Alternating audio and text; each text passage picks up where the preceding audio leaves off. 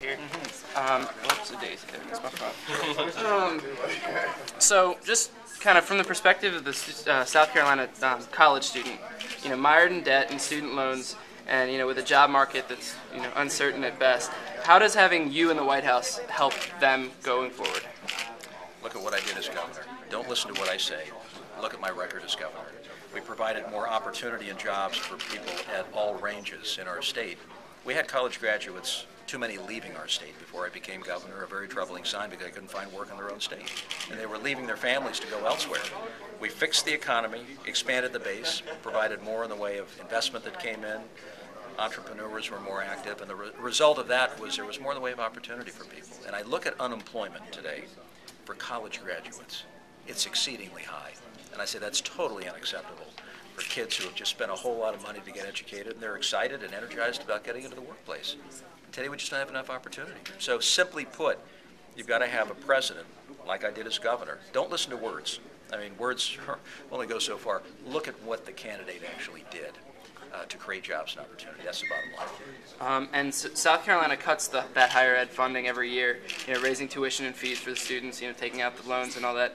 How do you remedy that situation and take care of the public universities and their students while minimizing the federal government's role in the education system? You got to have a tax base that is larger and stronger, and a revenue flow into state government that is able to provide for more of the higher education needs. That's not happening today. So that again is part of what I did in my state. We were able to provide more in the way of opportunities, more programs within our higher education system because we had revenue coming in that we didn't have before. And that's the only way to address the shortfall that you're talking about. Gotcha. And how does your experience in China specifically, I know you talk a lot about that, how does that specifically translate to South Carolina? How can you use your experiences there and bring them here in South Carolina and really help to stimulate job growth and all these other things you've been living in China, about?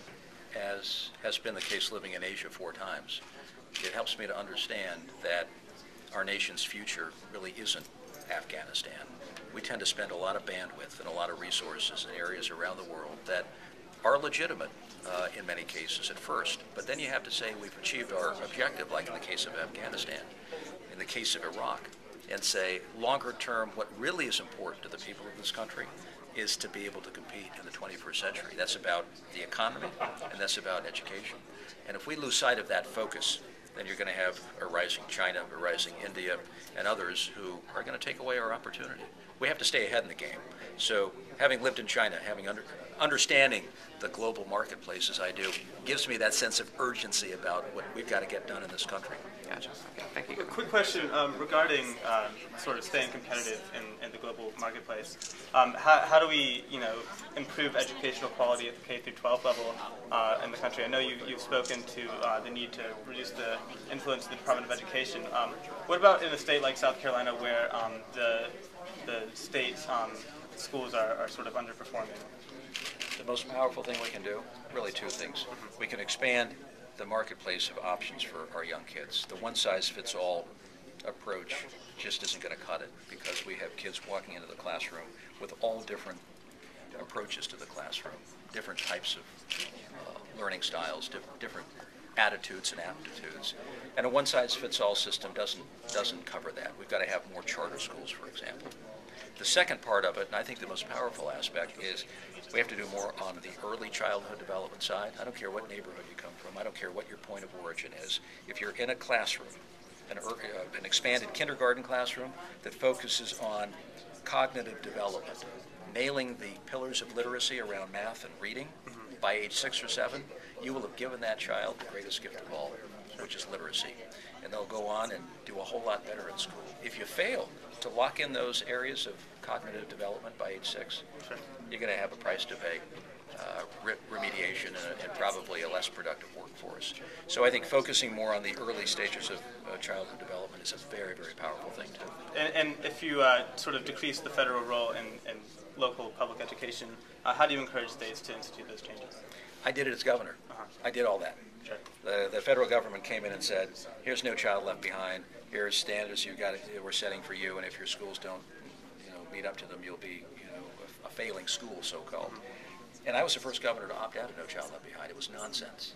You know, the federal government coming in and saying, here's what you have to hit in terms of standard. All of our rural schools, at least some of them, became schools that were non-attainment schools. They didn't meet adequate yearly progress. Yet they were great schools.